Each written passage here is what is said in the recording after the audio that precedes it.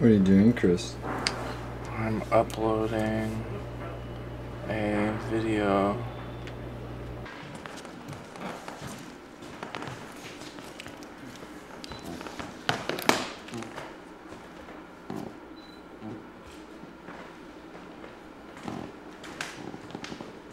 Like, why do I want to put it on my website?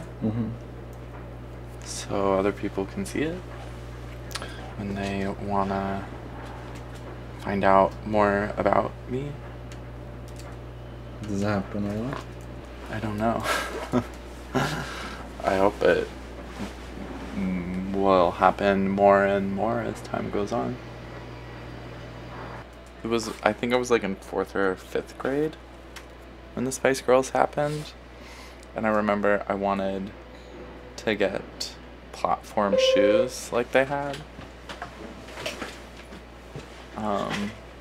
But my dad wouldn't let me.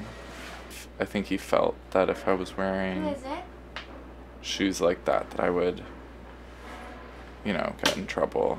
And he was probably right. I want to make sure that it stays really taut is the problem, so I just need to like figure out. What questions do you have for us? I have an indefinite amount of questions. Whoa.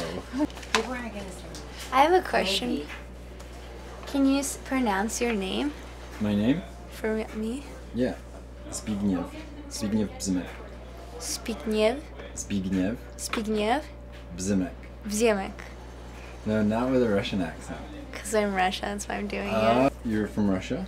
No, my mom is. But my dad speaks fluent as well, Russian. Sure. You want to hear the story of how they met? Yeah. Okay.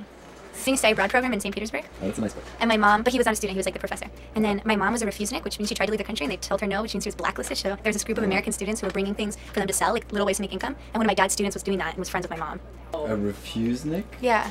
Wait, and then people were bringing what? Like clothes and like little things that like my mom could like take to a thrift store and get like a small amount of money for it because she couldn't get a job. Oh, yeah. Because she was on this list of refuseniks.